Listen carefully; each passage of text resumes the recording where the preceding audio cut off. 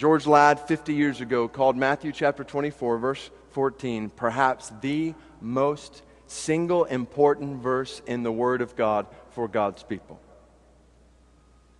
And he identified message and mission and motive that are contained therein. And I am convinced that in our day, 50 years later, there is significant, even across this room, significant misunderstanding about all three of these things. What is our message? What is our mission? What is our motive? And I'm convinced we're confused on all three. So I want to read this verse and consider those three questions.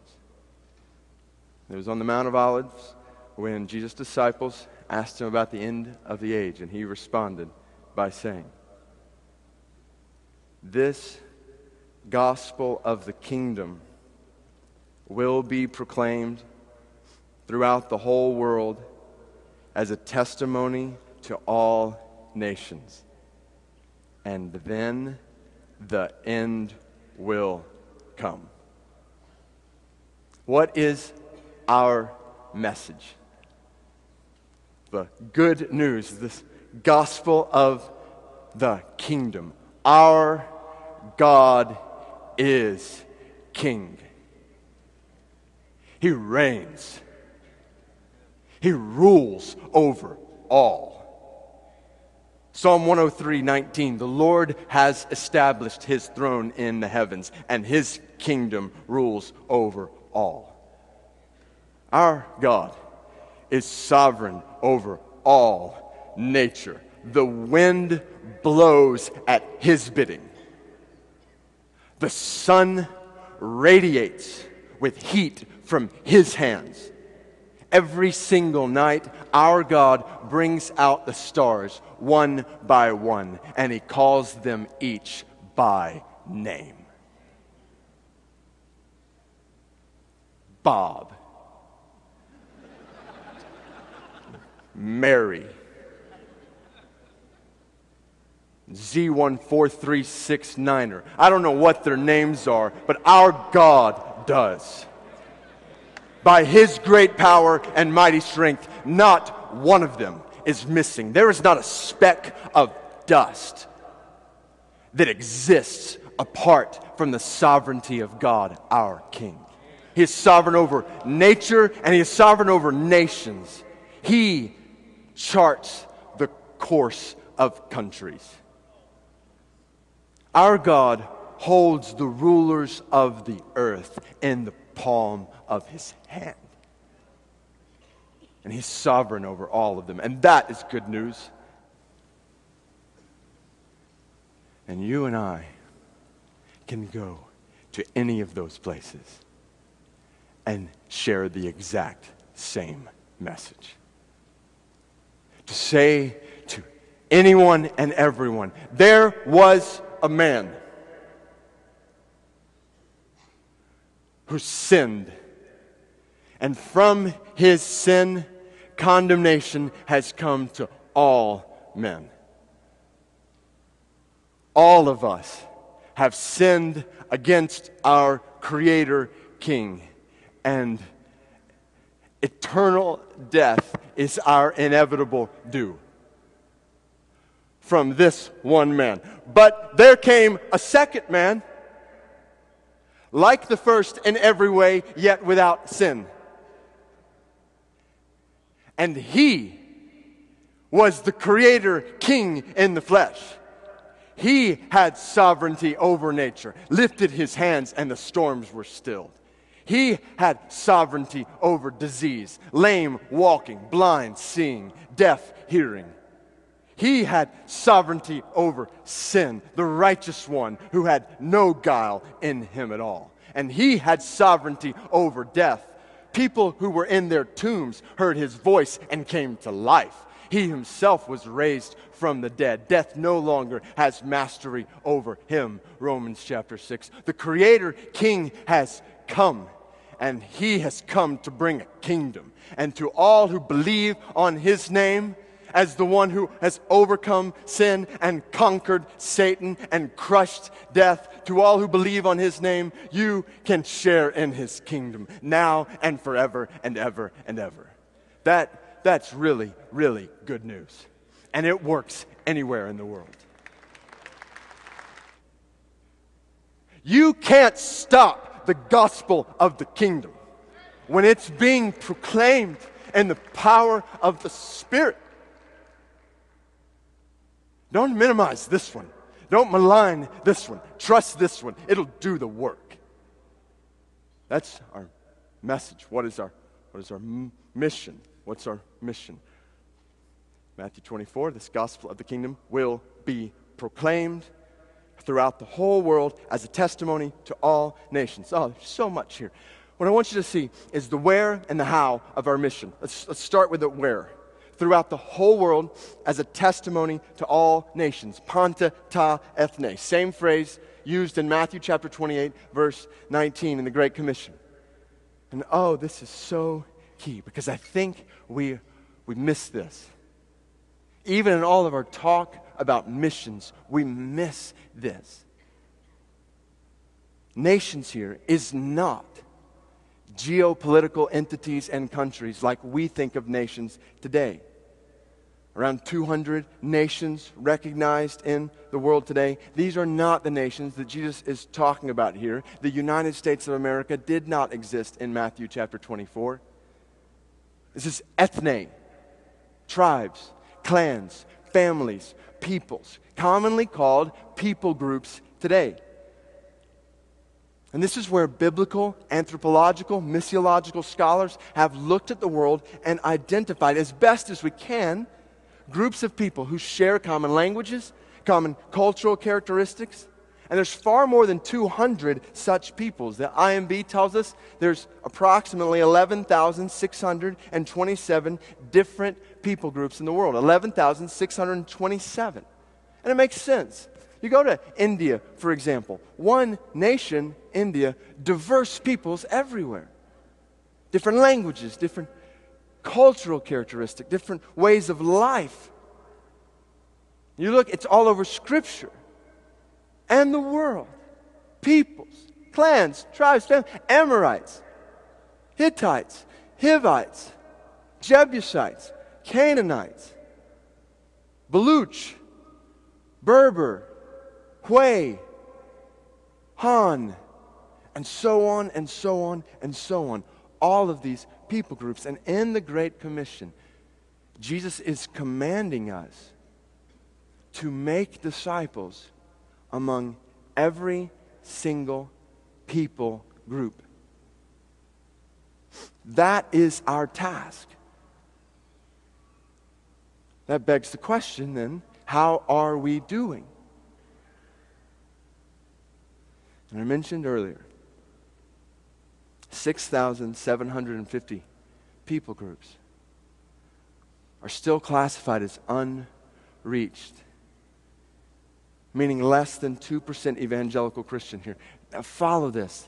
I think this is a huge misconception. When we say unreached, we're not just talking about lostness. We're talking about access. You say, well, there's unreached people right around me, meaning unsaved people. But that's not what unreached means. Unreached means that you don't even have access to hear the gospel. There's no church, there's no Christian, no Bible available or around you. So practically, to live amongst an unreached people group practically means that you would be born, you would live, and you would die without ever hearing the gospel. And out of those 6,750 unreached people groups, Brian shared with us yesterday, 3,800 of them are still classified as unengaged, meaning not only do they not have access, but no one is presently, intentionally working to make the gospel accessible to them.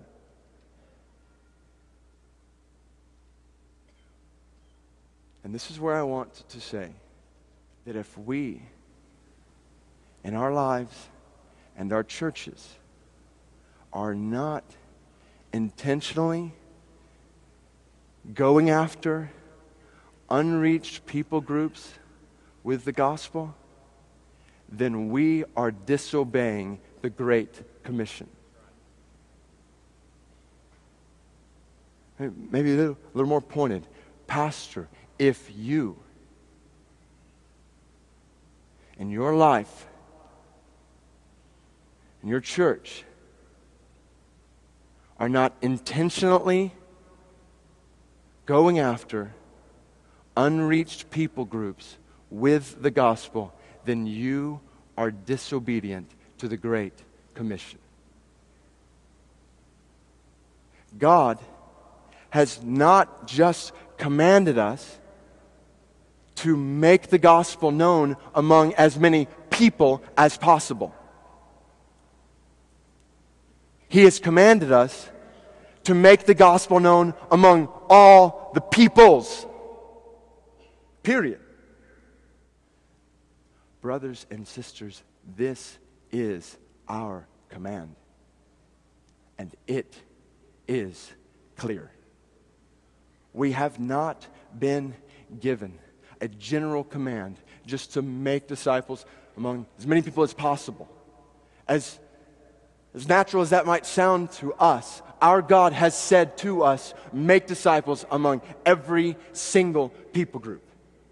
Our commanding officer has said, I mean to rescue a people from every tribe, tongue, language, nation for King Jesus. Therefore, obedience to the Great Commission necessarily involves commitment of resources to get the gospel to unreached people groups. This is not an option for us biblically. God has told us from the very beginning, this is how God has always defined mission, all the way back to the Abrahamic covenant in Genesis chapter 12, all the way to the heavenly chorus in Revelation chapter 7, verse 9 and 10, when a people, a large throng, not just as many people as possible, but a specific people comprised of every tongue, tribe, nation, will gather around the throne of Christ and sing, salvation belongs to our God and to the Lamb who sits on the throne. Revelation chapter 5, verse 9, worthy is the Lamb, for you have purchased men for God from every tribe, tongue, people, and nation. Our King deserves the praise of more than just 5,000 people groups. Our King deserves the praise of all 750 people groups on the planet. And so how do we get it to them? That's the where. Here's the what. You proclaim it. Oh, to think of this, that God has not entrusted this mission to angels for them to accomplish it in dreams and visions. What was He thinking to entrust it to us? What mercy. What love. That He, the King of the universe, would invite you and me to be a part of fulfilling His grand, global, redemptive plan in all the ages. That you and I have been invited by the King to be a part of this. What mercy, what grace. Why would we not give our lives and our churches to accomplishing this mission? And that's the point of Matthew chapter 24, verse 14. This can be accomplished. This will be accomplished. This gospel of the kingdom will be proclaimed throughout the whole world as a testimony to all nations. And then the end will come. Believe that. Believe that. Believe that. The King is coming back when the mission is complete. And this is our motive. What's our motive? What's our motive? We want our King to come back and receive the praise that He is due.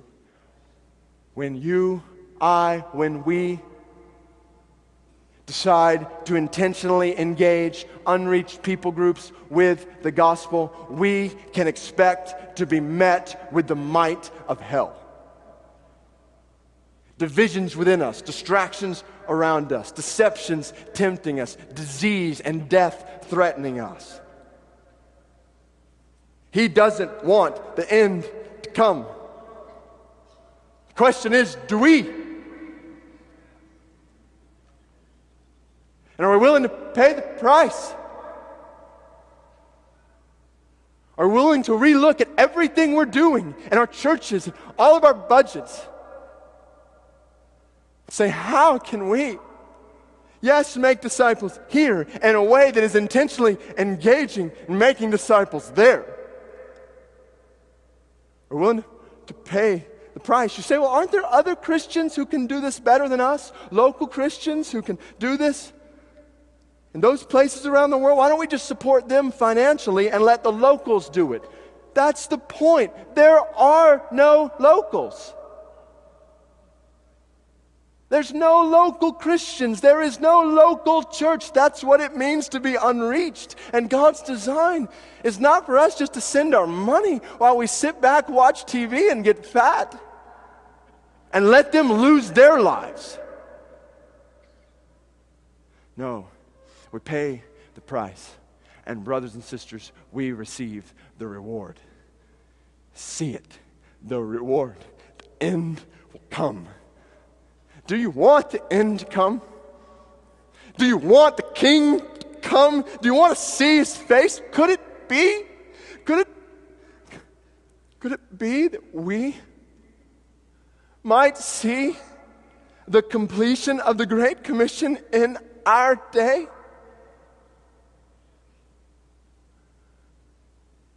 We have the resources.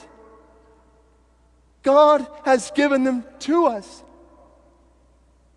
People, gifts, money, and more important and above over all that, we have the very Holy Spirit of God in us.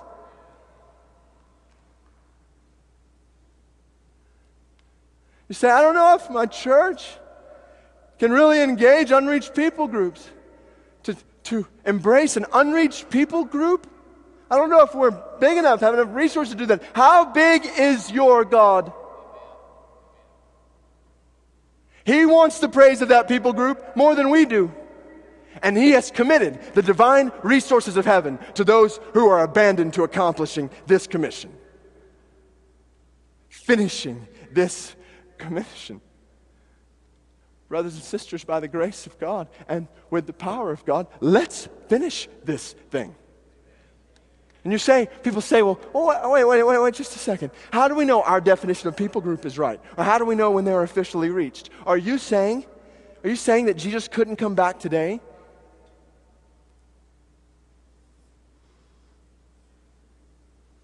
There's no question that we don't know for sure that our definition of terms is right. And so absolutely Jesus could come back today, come back any moment now. But this is where I can't improve on George Ladd's words. He said, God alone knows the definition of terms. I cannot precisely define who all the nations are, but I do not need to know. I know only one thing. Christ has not yet returned, therefore the task is not yet done. When it is done, Christ will come. Our responsibility is not to insist on defining the terms. Our responsibility is to complete the task. So long as Christ does not return, our work is undone. Let us get busy and complete our mission. With this message, this mission, this motive, let us leverage this convention. Let's lead our churches. Let's give our lives. Let's lose them if necessary for the advancement of Christ's kingdom and the accomplishment of Christ's commission. And let's do it all with our eyes fixed on the sky, where one day the Son of Man is going to come in clouds with glory and power, and His angels are going to gather the elect from the four winds, from every tribe, tongue, people, and nation.